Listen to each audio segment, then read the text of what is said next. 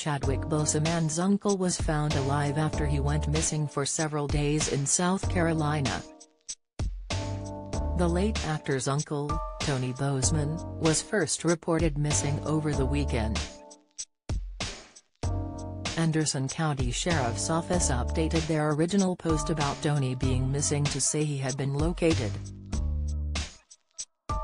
Just before 2 p.m., the Sheriff's Office, and South Carolina Law Enforcement Division /SLED, teamed up and came across him on foot around half a mile away from his house, which is ironic because we've searched miles, but it's understandable because it's a wood area, almost like a wooden ditch, Public Information Officer Shale Remian told People.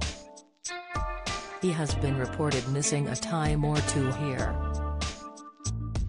We're hoping that this is the last and they can come up with some sort of game plan moving forward. Once Tony was found, he was airlifted to Prisma Health, a nearby hospital.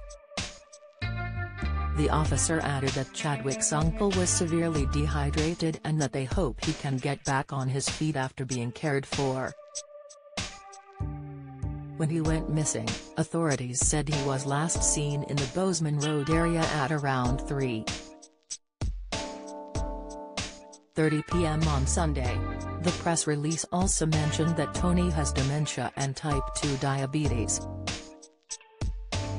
It took authorities the use of drones, horses, dogs, and helicopters to find Tony. Tony's safe return comes after Chadwick, who died of cancer in 2020 at the age of 43, was honored with a posthumous Emmy win at the Creative Arts ceremony for his role in Marvel's What If? Series. Get all the biggest showbiz news straight to your inbox. Sign up for the free Mirror Showbiz newsletter. On Saturday, the late actor was awarded the Outstanding Character Voiceover Performance Gong at the Creative Arts Emmys for his performance as Star-Lord T'Challa in the animated Marvel TV series What If? In an episode titled What If? T'Challa became a Star-Lord? The actor won the award over late actress Jessica Weyler, who died aged 80 in March last year, for her voice work in the adult comedy animation Archer, as well as F. Murray Abraham, who voiced Khonshu in the recent Marvel live-action TV show Moon Knight. Picking up the award on behalf of Chadwick, his widowed wife said, according to Deadline, "When I learned Chad was nominated, I started thinking of everything that was going on in the world and our world and being so in awe of his commitment and dedication, and what a beautiful moment that one of the last things he would work on was something so important to him and to the world, but also something new. You can't understand your purpose unless you ask what if. What if the universe is conspiring in my favor? What if it's me?" She added, "Chad would be so honored and I am honored on his behalf.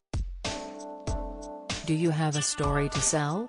Get in touch with us at webcelebs@mirror.co.uk or call us direct at 0207 29 33 033. Read more latest showbiz stories. Harry Styles refuses to stand next. Justin Bieber cancels world tour due. EastEnders fans predict climactic. Emily Ratajkowski sends fans wild. Why?